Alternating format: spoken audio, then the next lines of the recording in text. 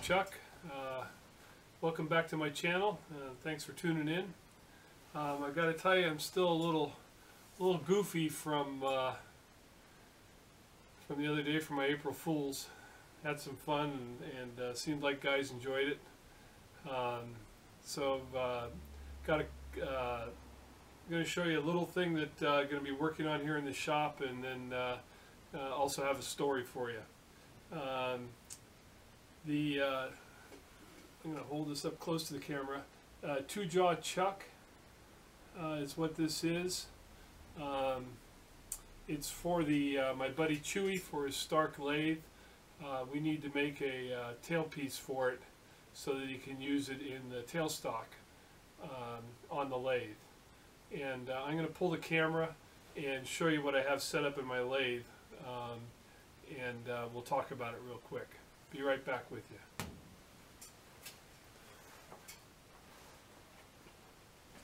Okay, so little story here. So in the lathe, I've got a tailpiece that mounted on a chuck for his Stark lathe, the backing plate, and it's a one piece. Chewy had turned this portion down so that he could put it in a collet, and then of course here is the taper for the Stark lathe tailstock. So I was indicating the back of the tailstock there so that I could pick up the taper, and the plan is we're going to build a new tailpiece for the two-jaw the two-jaw chuck. We're going to end up boring this and have a press fit there, and then we'll have the tailpiece. Well, as you can see, I was working on picking up that taper, and first thing I did was to double check here to get it concentric on where you turned. As you can see, it's not moving a bit. But as you can see on the end of the tailpiece, we're getting about 6 thousandths worth of taper, easily 6 thousandths. Well, I had it set up like this, and Chewy stopped over the house here, or the shop, and since it's his piece, I was basically explaining to him where I was. And he took the hammer and he was running back and forth on the tailpiece, and he says, well, how tight is it? And so there's a wrench sitting right here, so he picked up the wrench, loosened my compound, and then touched it, and of course he moved it by a couple of inches. So of course I called him a couple of good shop names, going, hey, I spent 15 minutes fooling around chasing this thing, and look what you did. And he chuckled and said, hey, sorry, and he took the wrench, tightened up the compound a little bit, moved it, and he put it right where it is. Luck of the draw, or a very experienced hand.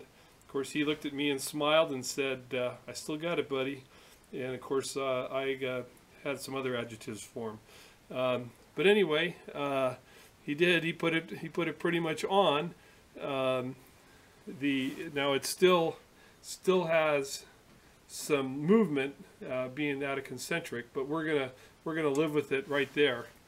And I'm gonna go ahead and copy that taper and make the tailpiece for him. So anyway, I thought I'd show you guys that, and maybe you'll end up seeing the finished product when it's done. Alright, be back in a minute.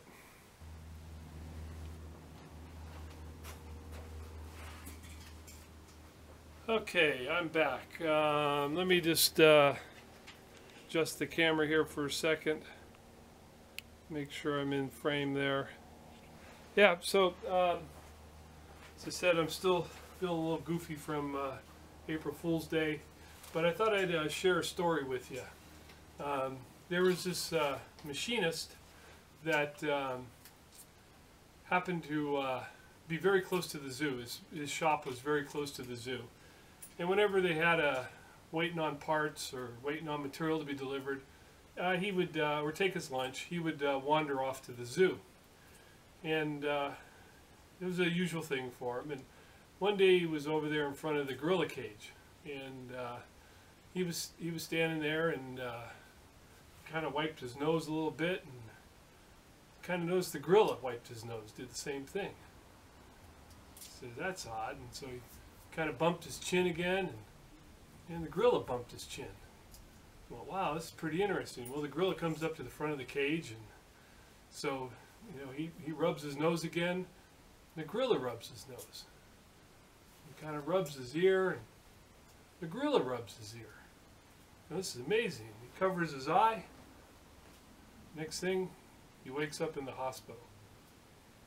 And he's just beat to hell.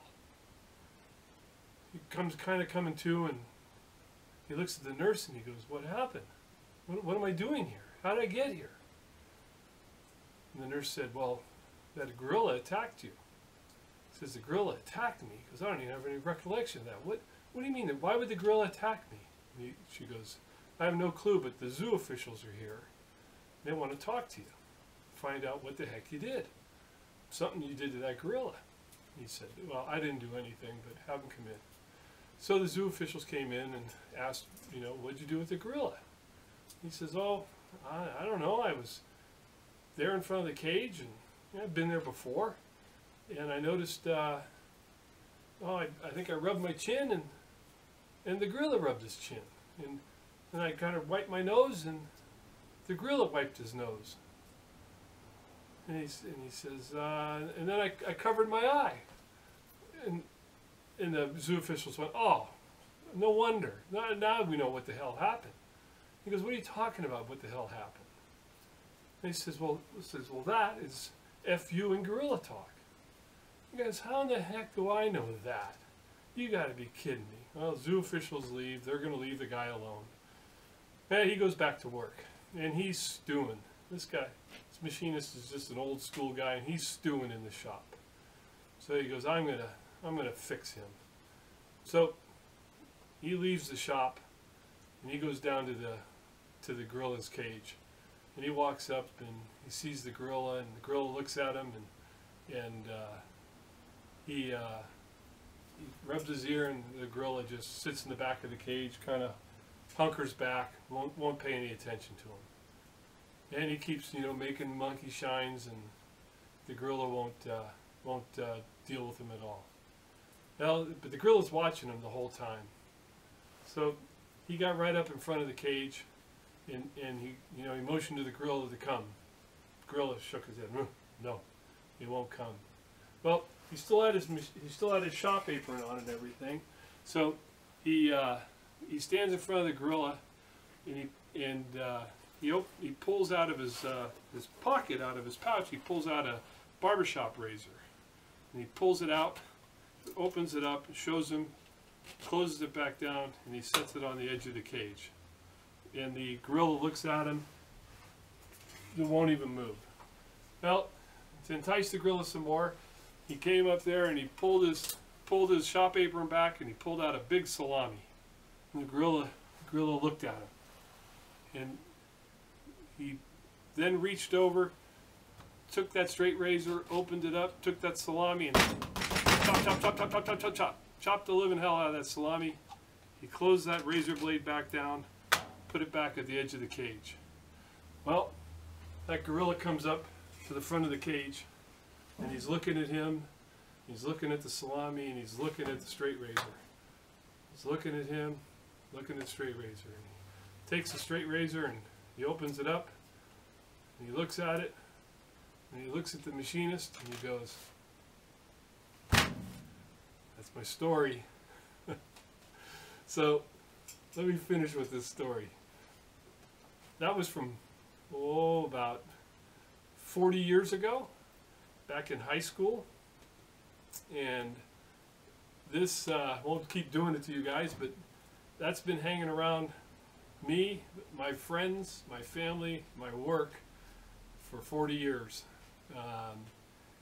My buddy and I, when we'd go out on double dates, things weren't going good, there would be the sign. Things in school weren't going good in the classroom, there would be the sign. As life went on, I still remember one day being at the drag races with my buddy. I'm sitting on his tailgate of his truck waiting to bring him up to the starting line. He's sitting in his car all helmeted up, waiting to go, and he looks at me and gives me the sign. Hadn't seen it from him in 15 years. Just started laughing like hell.